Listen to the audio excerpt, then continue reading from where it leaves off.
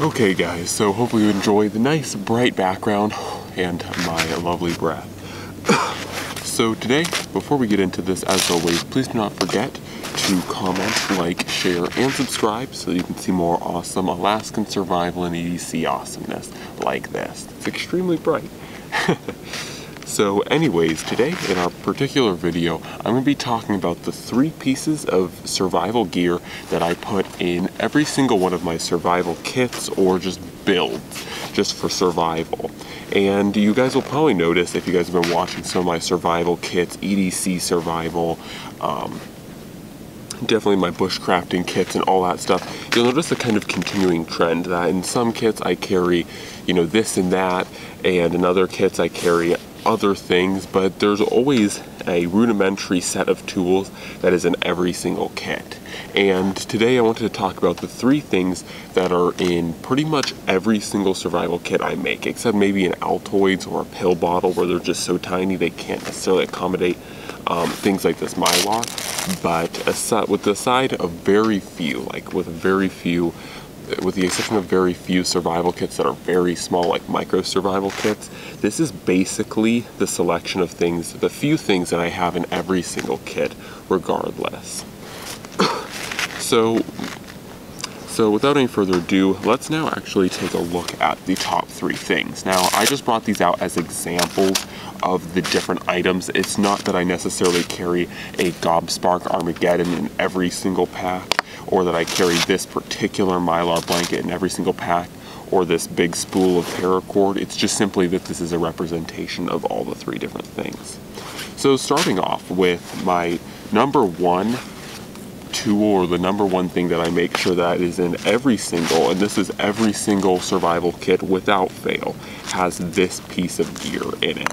And like I said, it's not this exact one, but every single piece of kit I have has a ferrocerium rod in it. Every survival kit, and actually even my everyday carry, like what's on my body, I always make sure I have a ferrocerium rod on me. And the primary reason is because I do carry a Zippo, and I do like my Zippo for survival tasks, but for me, what I saw was too many times my Zippo would be unreliable, and like it might run out of fuel, you might not know, like the integrity of it.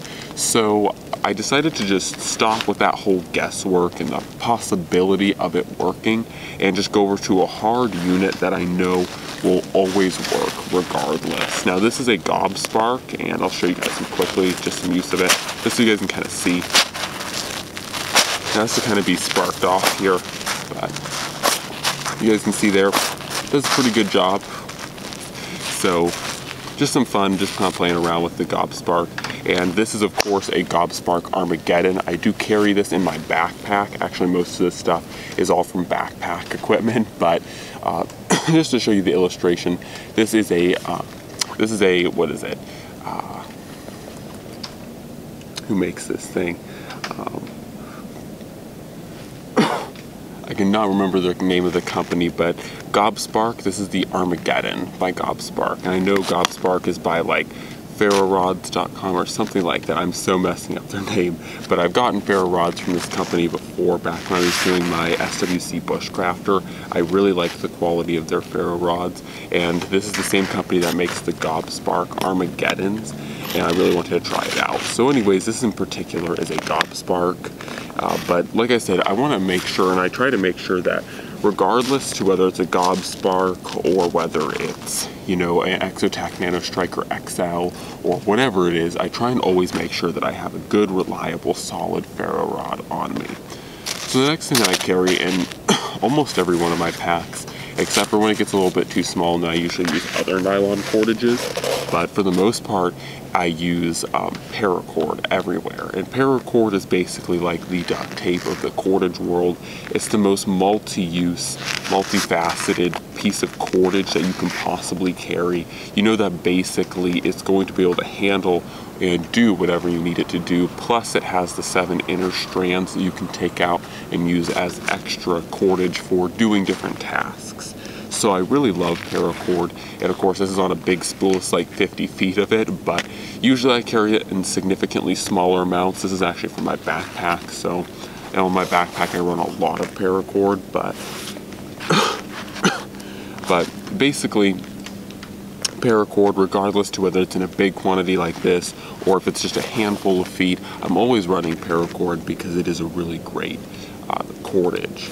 And then lastly, and once again, the only reason this is lastly, this is usually higher up on my list of importance of things to carry, but I can't carry Mylar blankets in every single thing I run.